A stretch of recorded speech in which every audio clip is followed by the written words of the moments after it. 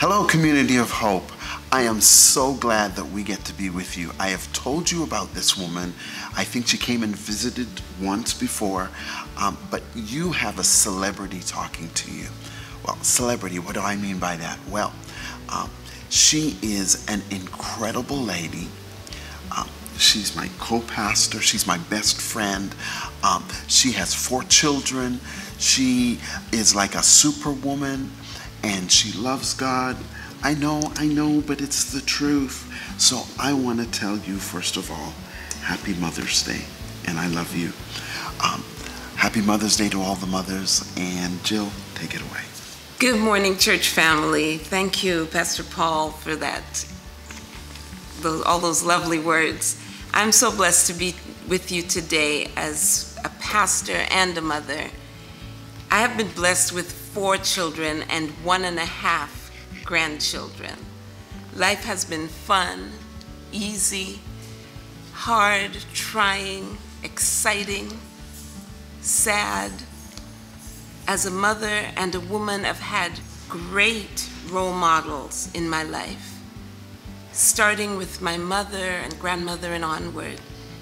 God has been the focus and dependency for everything. For our talk today, I'd like to share with you some of what God has shown me. This is the Bible, the Word of God. I believe it and I live by it. I let it be the guide in all that I do. There's a woman in here I'd like to call your attention to, Elizabeth. Some of you may remember her. She was the wife of Zechariah, the mother of John the Baptist, cousin to Mary, the mother of Jesus.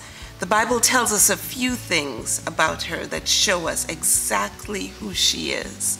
As we turn to Luke chapter 1 in our Bible, men, I don't mean to leave you out this morning, but our focus today is on our mothers and the women of our life. So I encourage you to also read Luke 1 and look at Zechariah, Elizabeth's husband. Luke 1:5 says, "In the time of Herod, king of Judea, there was a priest named Zechariah who belonged to the priestly division of Abijah.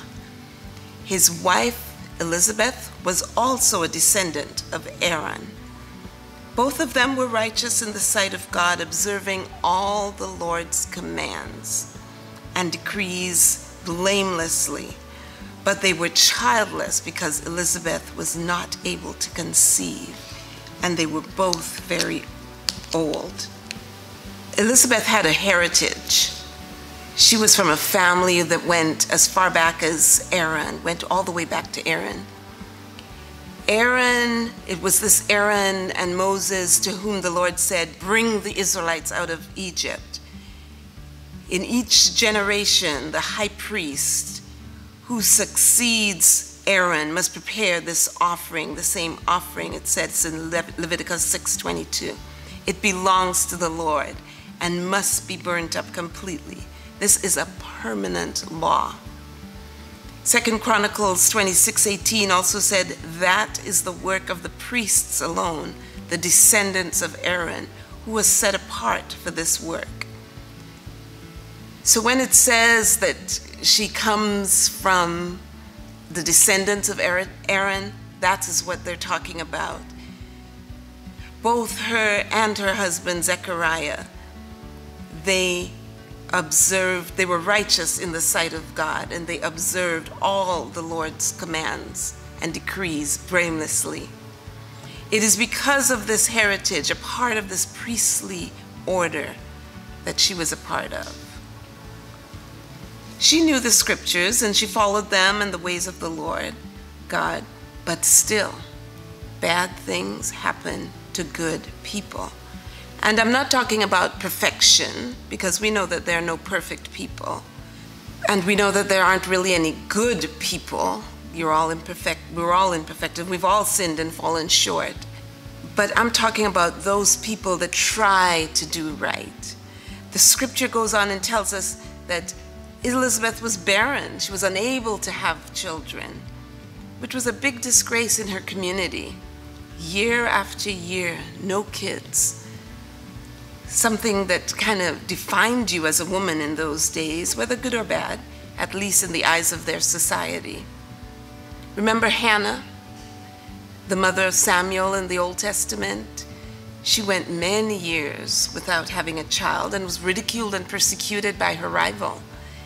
Likewise with Sarah, Abraham's wife. She couldn't have children. In both these cases, these women were loved by their husbands more than any other. Bad things happen to good people.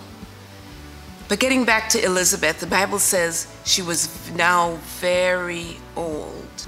I wonder how many of us think the situation we find ourselves in has gone on too long. And it's just too old now. We've been doing what's right and following the rules, as it were, and still nothing. We've been praying and doing what the Bible says and what we've been taught to do, and still nothing. Luke 1:23 to 24 goes on to say about Elizabeth that Zechariah returned home and she becomes pregnant. The Bible skips over a lot of the details of everyday life at Elizabeth and Zechariah's house. Can you imagine the confusion Elizabeth must have felt when her husband came home unable to speak? Or the frustration she has now to learn not only what happened as he went away to serve in the temple, but how they must now communicate. It's trauma, it's a trial. But I want to point out that Elizabeth stayed the course. She somehow remained faithful to her husband in the midst of the trauma and the trials, the frustrations and the confusion. She remained faithful to the point of, dare I say it, her marital commitments to Zechariah that led her to become pregnant. The scripture doesn't tell us that the Holy Spirit came upon her like her cousin Mary in verse 35 of the same Luke chapter 1. But it does say that no word from God will ever fail. So just as he said it to Zechariah in the temple, that Elizabeth would bear a son, they had to become intimate in order for this to happen, correct? Ladies, let me speak to you directly for a minute. First of all, to the married ladies. How many times have we let our emotions in a situation, from work or whatever, decide if we will be intimate with our husbands? We make the excuses, whether it's we're too tired or the kids or the job, too much on our mind. It also a chance to be in control, to have the upper hand. You know, in 1 Corinthians 7:5, it tells us that we who are married are not to withhold our bodies from each other except when agreed upon, and only for a time of prayer. And you unmarried ladies, you're not excused from staying the course either. For what about when you're called upon to stay committed to a situation? It's so easy to fall into self-focus or self-centered attitudes where it becomes about me rather than the heart of submission or giving. As young women, unmarried, there are certain lessons you've been taught, and that in your heritage or lessons you've learned along the way. In life, you just know better, but sometimes it's easier to disregard the course and go another way and miss the blessing or the answer or the solution that is just around the corner if you would only stay the course. Elizabeth became pregnant after Zechariah returned home, and she was able to say later on in verse 25, "The Lord has done this for me." She said, "In these days, he has shown his favor and taken away my disgrace among the people." Sometimes the prayers God wants to answer are situations he wants to bring us through. The favor he wants to show us, the disgrace he wants to take away, is just around the corner if we would just stay the course. Another thing I'd like to point out in Elizabeth's life as we read Luke 1:39 to 45, it says, that time, Mary got ready and hurried to a town in the hill country of Judea, where she entered Zechariah's home and greeted Elizabeth. When Elizabeth heard Mary's greeting, the baby leaped in her womb, and Elizabeth was filled with the Holy Spirit. In a loud voice, she exclaimed, "Blessed are you among women, and blessed is the child you bear. But why am I so favored that the mother of my Lord should come to me? As soon as the sound of your greeting reached my ears, the baby in my womb leaped for joy. Blessed is she who has believed that the Lord will fulfill his promises to her."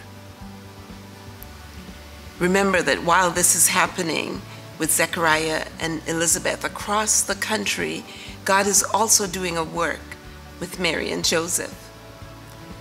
So Mary, who is now pregnant too, comes to see her cousin Elizabeth, who is much older. And Elizabeth's baby leaps for joy at the greeting from Mary, and there's great excitement. But I don't want us to miss the second part of verse 41. It says, Elizabeth was filled with the Holy Spirit. We want to be filled with the Holy Spirit so he can be our guide. He can direct us, he can comfort us, he can be our advocate. He can give us power, keep us encouraged. The Holy Spirit gives us boldness. Notice the boldness that Elizabeth shared as she prophesied to Mary. Luke 12:12 says, the Holy Spirit will teach you at all times what you should say. Elizabeth's words were full of wisdom and encouragement, and it was a blessing to Mary. We must be available for the Holy Spirit to use us for a blessing to others as well. Can I say to both the men and the women today, bad things happen to good people. Even when you follow all the rules, and you do the right things and say the right things, bad things can and do happen. But God wants you to hold on to him, the all-knowing one, for you to stay the course, even when circumstances change and shift, when it's not to our liking or in our comfort zone. We need to stay the course, keep doing what we know to be right. The song we're singing these days says, even when I don't see it, he's working. And we know that all things work together for good for those who love him, who've been called according to his purpose. It says in Romans chapter 8, verse 28. The Holy Spirit comes on you and it gives you the power that you need to be witnesses. We want to be a witness. We must be ready to be that witness. That's where the Holy Spirit fills us and we're available for him to use us. I understand where you are today. In my life, I've seen my children in the hospital bed. I've seen them with disappointments that they've been through. And as a mother, I understand the pain of not being able to do anything but pray and trust God, that he would make the way, that he would bring the sun out again. All that I've been able to do is to really believe his word and wait on him. Today, both men and women, even as I say Happy Mother's Day, both men and women, I tell you, bad things are going to happen, but we must stay the course. We must follow through on the things we know to do and let God do the rest. We must allow the Holy Spirit to use us, make sure our lives are ready to receive him, that he can use us, that we can be an encouragement and a blessing to others. Let me pray for you. Father God, we thank you today that you're a God that sees us. You know everything that is happening to us. I thank you, O God, for the women and the men that are within the hearing of my voice, that call to you and call out to you, that put their trust in you, that follow your ways, O God. I pray today, O God, that you would help them to truly, truly trust in you, putting all their trust in you. That you would help them, Lord God, to stay the course of that which they know to do. To know that you are more than able to keep that which they've committed unto you. Father, I pray that your Holy Spirit would move in the lives of each of us, that we can be truly a witness for you. In the name of Jesus we pray. Amen. Amen. God bless you.